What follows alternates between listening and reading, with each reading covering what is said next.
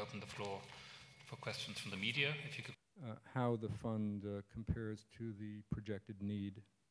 I think that the role of the United States in these negotiations is critical. The United States decided not to ratify the Kyoto Protocol. The United States is today still the largest emitter of greenhouse gases in the world.